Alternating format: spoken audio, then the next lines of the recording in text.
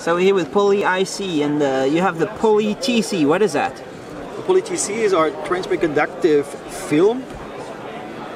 And so what we do here, we print very thin lines of silver onto a PET substrate. So this is for, what can it do? Yeah. Here. What does it become, these kind of products? Okay. Different ones. This one can be, for example, it's a single layer multi-touch sensor. Yeah. And if you see here, this is a 10-finger multi-touch. We can do more, but it depends on the IC that you use.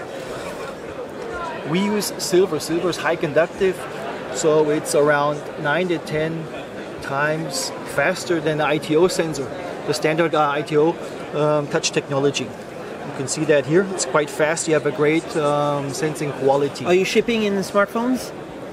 Are you getting towards it? We're getting towards it, yeah. How soon? We hope maybe next year. Maybe next year?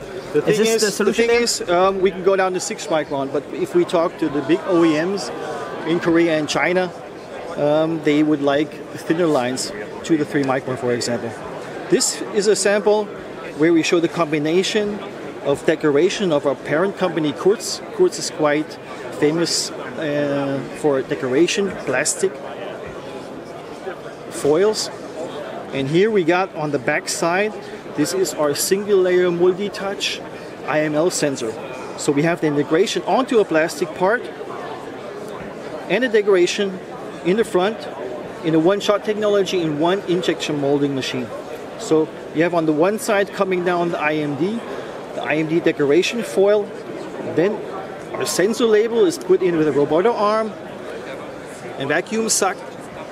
Then the tool goes together. You got the injection of the resin, of the plastic. Tool goes wider again. Out comes one plastic part with decoration on the front and functionality on the back. Nice.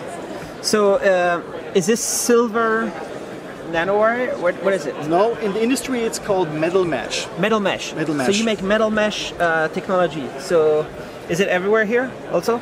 Everywhere is our metal mesh touch sensor inside. What is this? If I can show you over here, this is also a Kurz foil. It's a dead front foil. Dead front because if the light is off, you can't see it.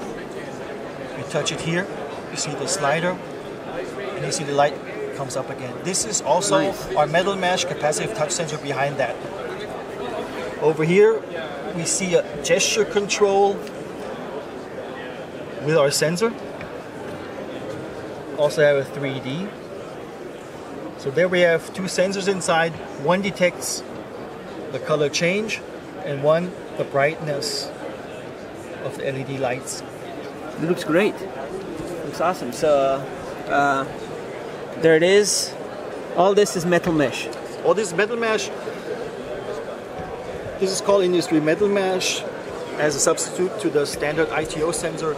So it's in the area of non-ITO sensors like graphene, nano-silver wire, or carbon nanotubes. Are you the leader in metal mesh?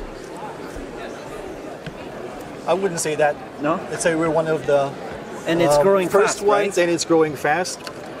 And it's right here. The advantage, let's say, of metal mesh sensors also from competitors is really the high conductivity of the metal lines. Right. So there you have a great sensing quality and performance.